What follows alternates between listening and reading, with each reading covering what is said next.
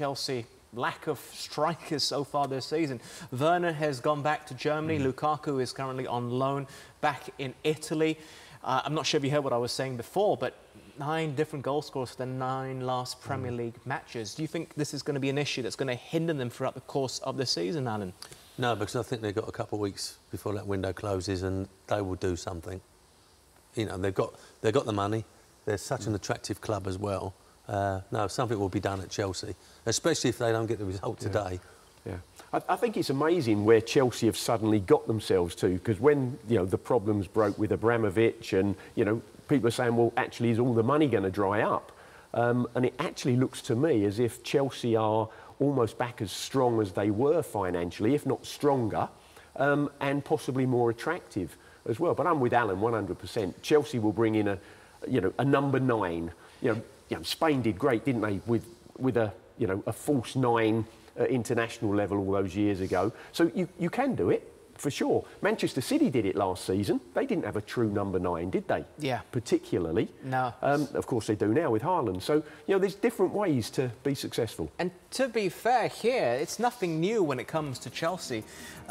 We look at their number 9s. They really need to get the next one right. Lukaku, he is still contracted at the club, and maybe things will change in the future. I have no idea. Morata, Werner's gone. Batshuayi constantly going out on loan. Olivier Giroud is in Italy.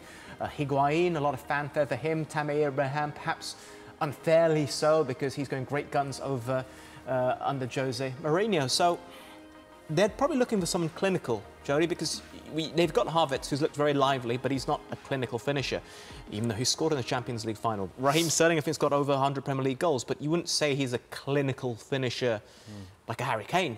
Is that the thing they're missing the most, do you feel? Absolutely, and I'm with the guys. I do think Chelsea will go out and get someone, because I know that the manager was slightly disappointed with how clinical they were last season in the final third.